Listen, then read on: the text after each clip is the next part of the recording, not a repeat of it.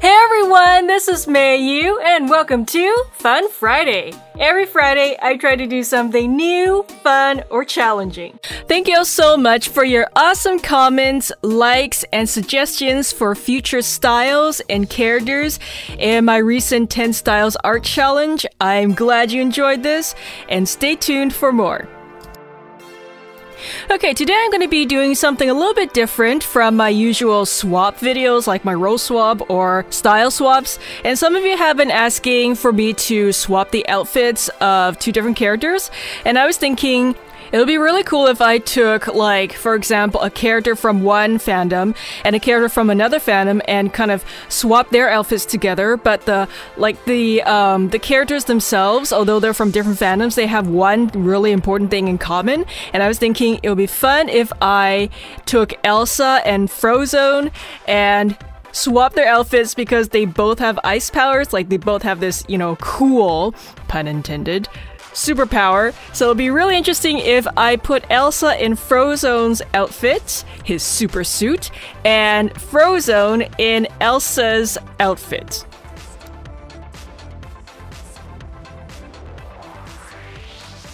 When I was thinking about how I wanted the composition of this piece to look like, I was thinking, you know, okay, so we have these two really, you know, powerful characters, and they're both really good in handling their ice powers.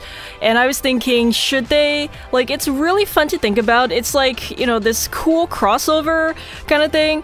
And, you know, I was thinking, would Elsa and Frozen, if they ever met in this universe, in some kind of universe, would they work together? Or would they be rivals? Would they be really competitive? Would they, I don't know, like have an ice-off or like a challenge to see who is the cooler, you know, character? So I was thinking of all these different elements because I didn't just want to draw the two characters standing side by side and, you know, whoop, you switch their outfits and then that's it. I wanted to have something more going on in this piece. So I was, you know, thinking about, you know, what kind of situation would they be in if they did meet together. And I was thinking if, you know, it would be really cool if they could kind of demonstrate to each other like how their ice powers could be, or maybe they could even be, you know, wanting to team up together to fight some like a really bad villain that required both of them to work together. I know, it's kind of interesting. So I was sketching out these different like poses, and eventually I came up with this. I think it's kind of cool. And yeah, we'll see how this looks like.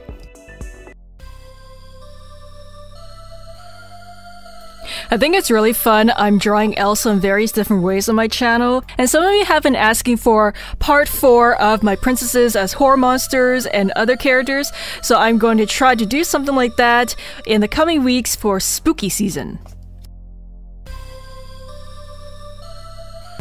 I wanted to have some fun with Frozone's pose, so I was thinking about his stance. And, you know, because he's wearing Elsa's, you know, flowing outfit, I really wanted to show off those nice, beautiful, like, fabrics and the flow of the dress and all that, the cape behind him.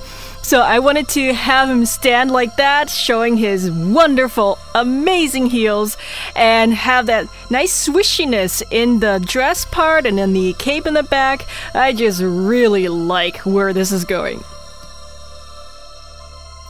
And as for Elsa, I have a feeling right now that I'm going to not be so used to seeing Elsa in an outfit like this, where, you know, like Frozone's super suit is really form-fitting, and there's not a lot of pieces that kind of come out of the main design of the outfit. Like, there's no flowy things, there's no, you know, pieces of fabric, you know, by itself.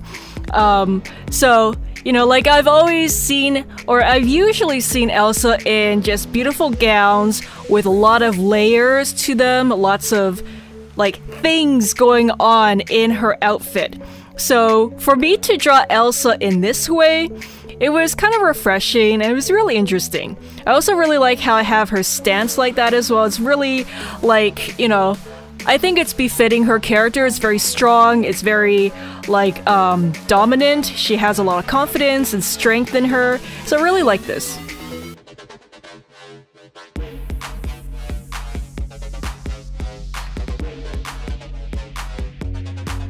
When I was beginning the coloring process, I was really mindful of the fact that although, both these characters, they have these really well-known blue outfits, like they're really iconic looking, the blues are not very similar.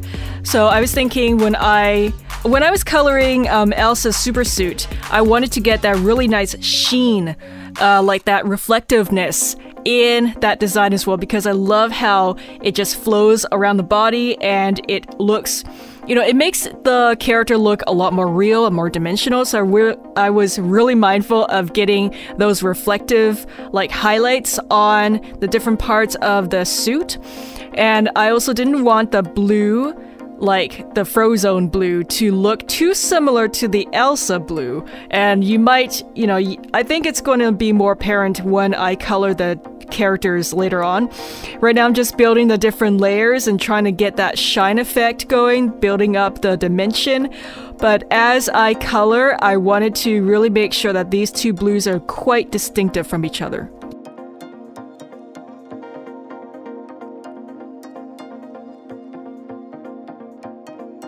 I really like how Elsa's outfit is a really nice different shade of blue. It's a lot more muted. It just, for me, it feels a little more like, not so bright and more sophisticated. It's a little more on the violet or cool side of the blue, whereas Frozone's, like, super suit, he is more cyan, more turquoise, more of a warmer blue. So I really like that contrast, and I'm definitely gonna get that in my piece. And speaking of coloring, y'all did it again with your amazing coloring work from my coloring books. I've been collecting this recent batch, like these are just from the last few weeks, and they are all so amazing and inspiring. I'm seeing so many new fans join the MeiYuArt hashtag community on Instagram, and I'm also seeing some amazing fan work in the customer Amazon reviews on my various coloring books and workbooks. Thank you all so much for inspiring not only me, but all the other fans who are looking at how you finish my line art. I love to point out the different ways and techniques I've seen from you, like, how some of you like to use colored pencils with gel pens. That's always a great and creative way to mix your art supplies. And others like to use different pens and markers. I especially love how you blended and shaded different areas like the faces and hair in the coloring pages. And some of your work remind me of like official anime art. Like, that is so amazing. Some other fans like to color quickly with lots of energetic strokes, while others color at a more relaxed pace with the strokes blending into each other more. They're all so unique in their own special ways, and I just want to thank all of you for sharing what you've created. I've also noticed some fans have started coloring again after some time off for the summer.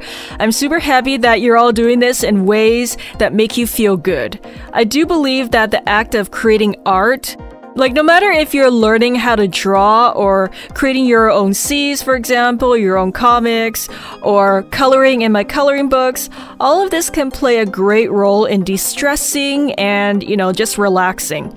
I know, sometimes it feels like we have so much to do in our lives and, or we have so many worries, and sometimes it could feel overwhelming or frustrating, but, I'm glad to know that some fans have told me how much my books have helped them in this way. I also know some fans were coloring through their summer vacations and road trips, and I'm glad you're keeping up your creativity wherever you go. I really do think that art is like a muscle, but in your mind. The more you use it, the more you exercise it, the stronger it'll be. And once you break through to the next level of artistic creativity or skill, like that's yours. Nobody can take that away from you. It's like leveling up in video games. So I'm just super proud of all of you. I also love how some of you are getting creative in different ways with my other books, like my How to Draw books and workbooks. I'm glad to know that whatever book I'm creating can help you further your own skills and imagination. In case you haven't yet, you can see how this amazing group of fans are turning my line art in my different coloring books into their own, like, living, breathing artistic creations on the MeiYuArt hashtag on Instagram and in the various book reviews on Amazon. I also love the fact that this online family is growing. Like every time you post your creation, someone else could see it and they might want to try that out too. And then in that case, they can inspire more people and it just grows.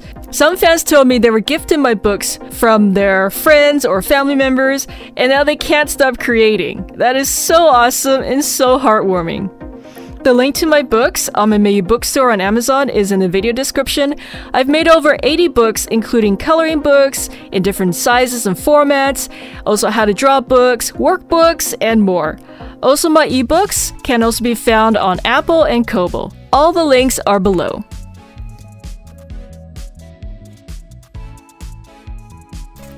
Just a quick update, I've released the paperback versions of my different How to Draw books, including the fall editions of Draw One Girl and Draw One Boy in 20 Outfits, and Draw One Eye in 20 Ways Female.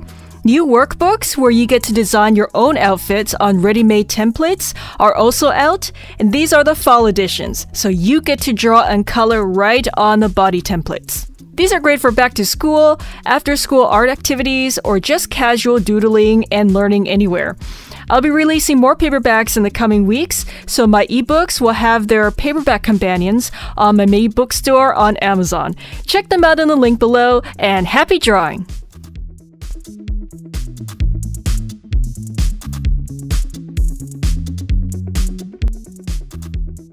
This is way funnier with their faces.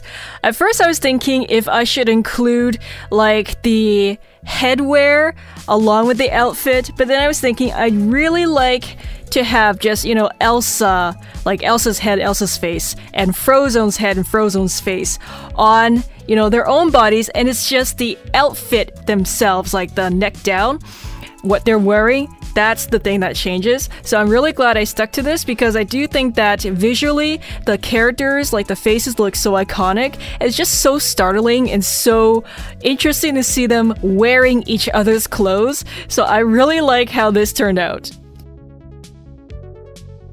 Okay, fan theory time. So in this alternate universe, what could have happened that would have brought Elsa and Frozone together?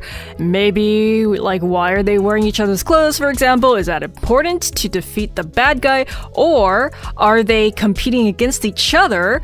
I have no idea, but I know you're all so creative. Let me know your thoughts and fan theories in the comments. I love to read them.